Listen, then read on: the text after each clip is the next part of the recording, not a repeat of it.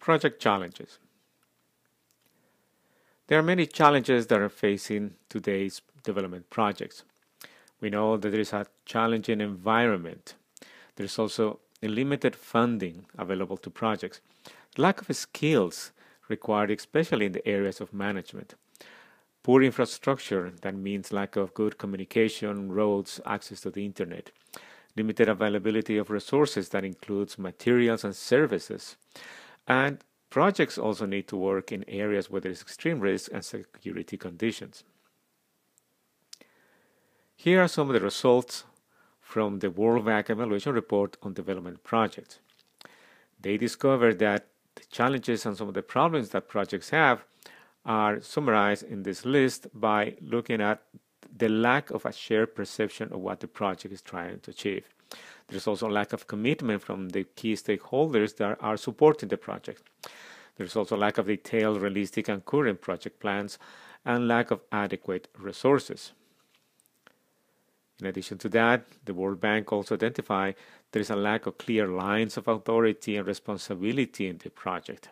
There is also poor feedback and control mechanisms that help manage and monitor the project. No analysis of risk factors, and delays caused by bureaucratic administrative systems.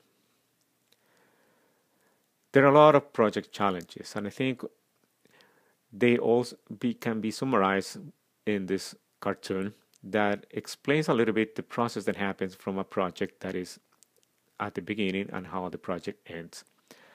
At the start, we can see a description of how the problem is explained by the beneficiaries, and then how a consultant or person who is designing the project, how that person will understand the problem, then how it will be designed, how the log frame describes it, then how the indicators are designed to measure it, how it is proposed to the donor, and then how it is documented, how it ends up being implemented, how it is billed to the donor, how it is evaluated, and finally, what the beneficiary really needed.